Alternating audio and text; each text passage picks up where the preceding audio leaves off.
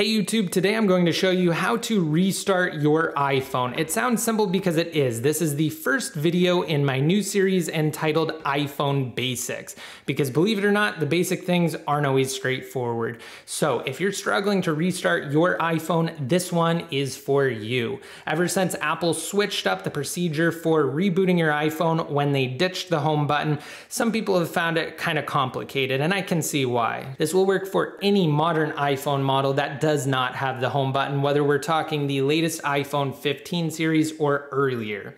So without further ado, this is how to restart your iPhone. It's a series of key presses on your device, so be prepared to do them in rapid succession. It starts with the volume button, so let's push volume up, followed by volume down, and then hold the side button until you see slide to power off. At this point, you can let go and then swipe to power off, or if your device is non-responsive, just keep holding the side button like I'm doing, and then you can let go. Now, if you did slide to power off, you will have to hold down the side button again after your screen goes black for a few seconds. You just hold it for 1 to 2 seconds, release, and you should see the Apple logo. But because I continue to hold the side button, we have the Apple logo just by default. So let's just let this thing reboot, and I'm not gonna cut anything out so you can see approximately how long it takes.